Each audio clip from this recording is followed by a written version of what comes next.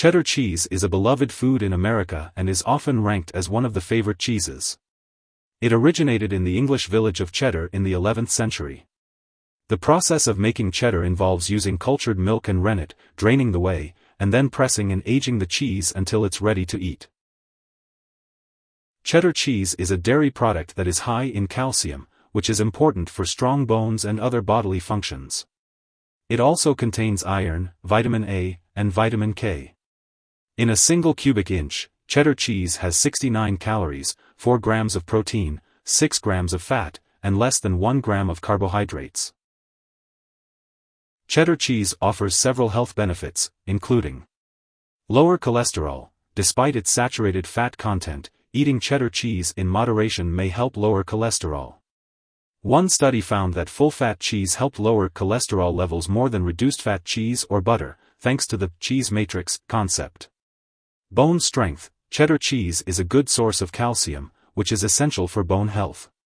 It also contains vitamin K, which further promotes bone health.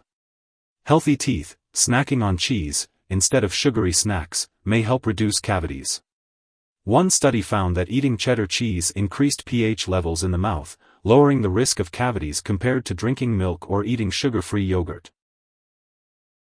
Some individuals may have an allergic reaction to a protein in cheese called casein, which can cause inflammation, rashes, acne, headaches, and sinus congestion.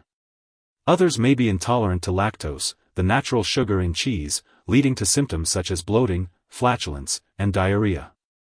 If you suspect you may have these sensitivities, it's important to speak with your doctor or a dietitian for proper testing and guidance.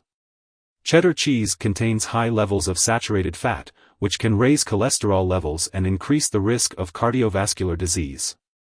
However, studies suggest that older adults, aged 65 and above, may be able to consume full-fat dairy products like cheddar cheese without increasing their risk of heart attacks.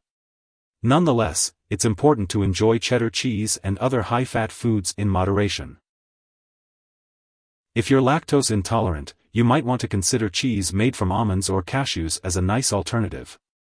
However, be cautious of added salt in these alternatives. On the other hand, if you're concerned about your fat intake, fat-free cheese could be a possible alternative.